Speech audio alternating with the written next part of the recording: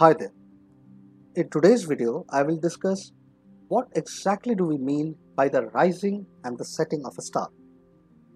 In the last video, I discussed the basic ideas that led us to the celestial sphere. If you haven't watched that video, I suggest you click on the screen link and watch that first. The key takeaways from the last video were: first, all motion is relative. Second, we study the motion of stars relative to the Earth. Third, as seen from the Earth, the stars seem to move in a hemispherical dome, which is half of the celestial sphere. With these ideas firmly understood, we are now ready to deal with the dance of the stars. Before we start talking of star motions, we need to review the basic ideas of latitudes, local vertical, and local horizon. I trust that all of you know what a latitude is. However, it never hurts to review a few things. A latitude is a circle drawn on the Earth's surface that is perpendicular to the north-south line. As you can see, depending on where we draw the latitude circle, the size of the circle varies. The largest latitude is called the equator. The plane containing the equator is called the equatorial plane. So how do we name a latitude? For this, join all the points on the latitude circle to the center of the Earth. You can see that this creates a cone. The angle that the slant side of this cone makes with the equatorial plane is called the angle of that latitude. In addition, we mention north or south depending on whether the latitude is in the northern or in the southern hemisphere. For example, a latitude of 30 degrees north refers to the circle of latitude in the northern hemisphere, which subtends a cone at the center of the Earth such that its slant side makes an angle of 30 degrees with the equatorial plane. Similar is the interpretation for, say, a latitude of 60 degrees south. The equator obviously is 0 degrees. Having understood what a latitude is, we move to the idea of the local vertical. The line joining the center of Earth to a point P on the Earth's surface defines the local vertical at P. The plane perpendicular to the local vertical is the local horizontal plane. This is nearly the plane that a woman standing on the Earth's surface perceives as the horizontal. It is this horizontal plane that we are interested in for viewing the star motions. One word of caution though, the local horizontal is different at different latitudes.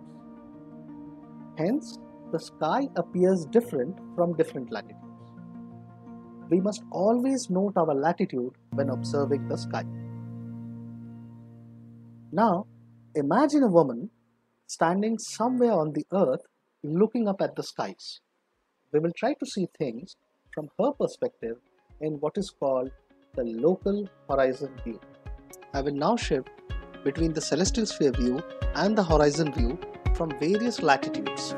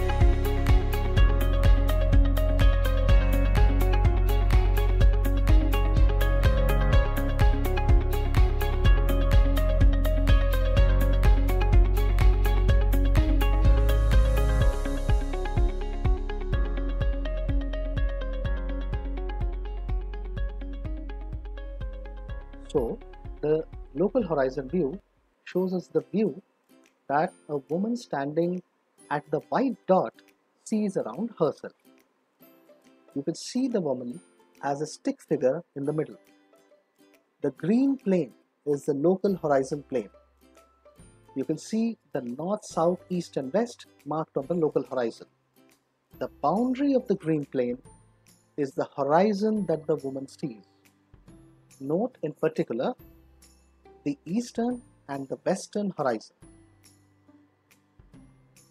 So how do stars move? Just two more terms and we will be able to discuss that. The points where the north-south line of Earth intersects the celestial sphere are called the north and south celestial poles respectively. They are shown as the blue sticks on the celestial sphere. And now finally, I can tell you about the motion of stars. We will restrict ourselves to the northern hemisphere for now. As seen from the Earth, all stars seem to move in circles perpendicular to the celestial north-south line. Seen from the ground, the stars seem to be moving in circular paths around the north celestial pole. The north celestial pole can be located roughly by the location of the pole star. Look at this photograph. I trust the majority of you would have seen this many times. Just ask yourself, how many times have you seen photographs like this, where the circular paths of the stars were always there for you to see? How many times did you really pay any attention? Coming back, in the northern hemisphere, stars move anti-clockwise around the north celestial pole. When the star crosses the eastern horizon, we say it rises, and when it finally crosses the western horizon, we say it has set. When it goes below the western horizon, it is not visible to us anymore till it travels back to the eastern horizon and rises again. And this repeats over and over again. This is what is meant by the rising and the setting of a star.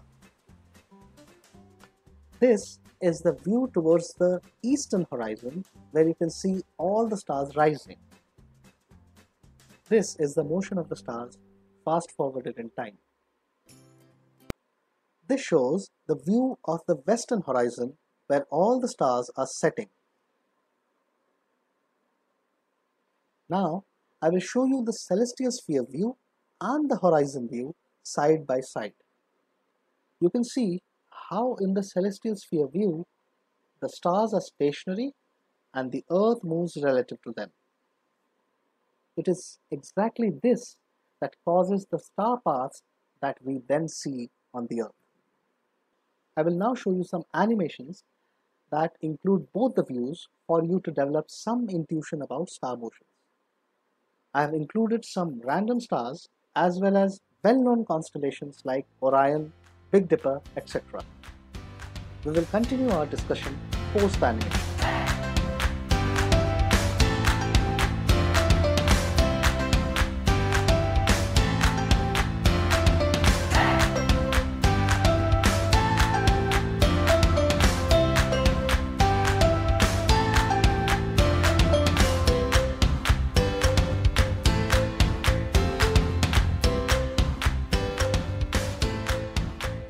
Did you see some stars that never rose and never set?